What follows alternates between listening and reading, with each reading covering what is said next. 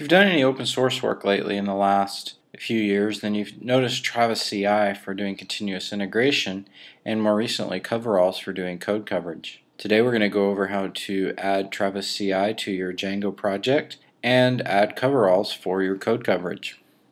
First, let's show that we actually have a test running. We just have one test in our home app. And the first thing that we need to do is we need to create a .travis.yml for YAML file. It's a fairly simple file. What we're going to do is we're going to specify the language that we're going to be using for Travis. And then once we do that, since we're using Python, we need to specify a version. Here we're specifying version 2.7. We could easily go ahead and specify 3.3 or 2.6. The next thing that we need to do is add an install section, and this is where we're going to install our dependencies. This is simply doing a pip install and installing everything in our requirements.txt, which specifies the Django version that we're going to use.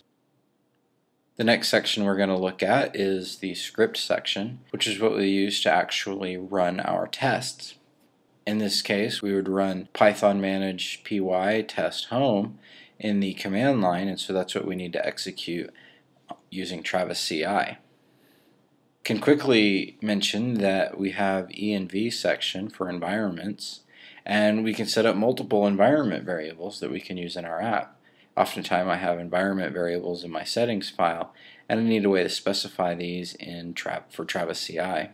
You can also have a second line of environment variables. This actually sets up an entirely different environment from the one of the line before, and it will be tested completely different. Your code will actually run completely separate and in a separate sandbox than the first one. You can also, again, specify multiple versions of Python that we can use. I wanted to show you this because this script would now tell Travis to run 4 separate tests on our project. It's going to run both environments on 2.7 Python and both environments on 3.3 Python.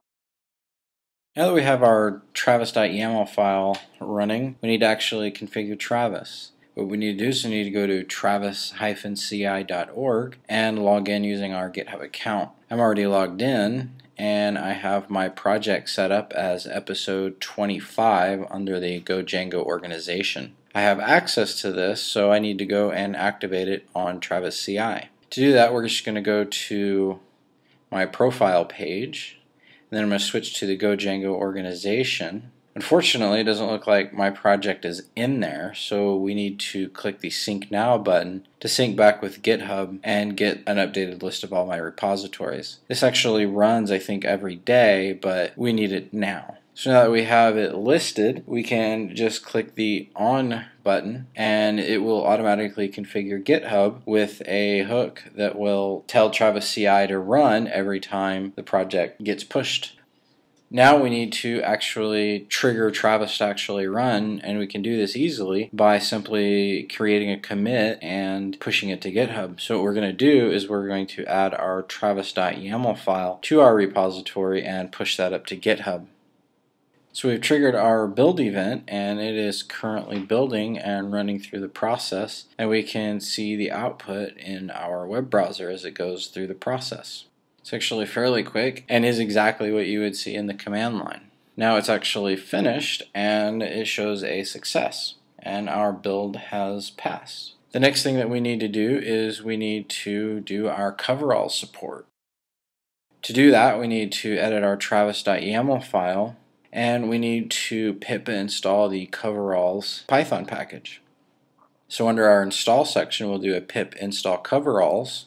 And then this requires us to actually run our test again, except we're going to use coverage. And in this case, we're going to run coverage run, give it the source app, in this case home. If you have multiple apps that you need to test, you would comma delimit these. And then we're going to run our normal manage py task of manage py test home.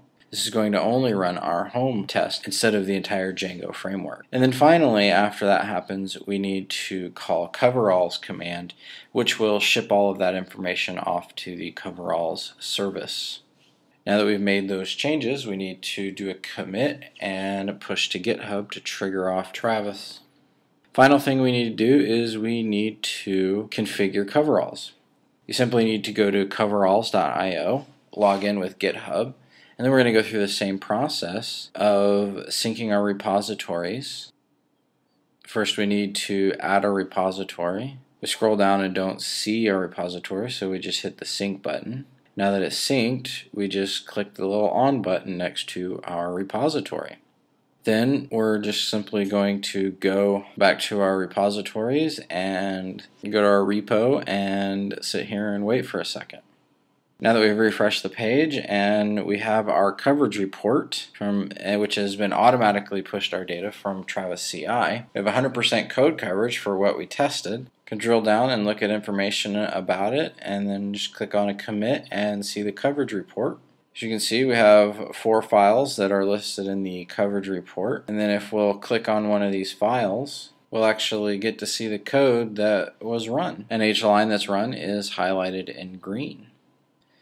We've now added Travis-CI to our project, and we're doing our code coverage with Coveralls. Both Travis-CI and Coveralls are free for open source projects, and they also have a premium edition if you want to use those in your private repositories.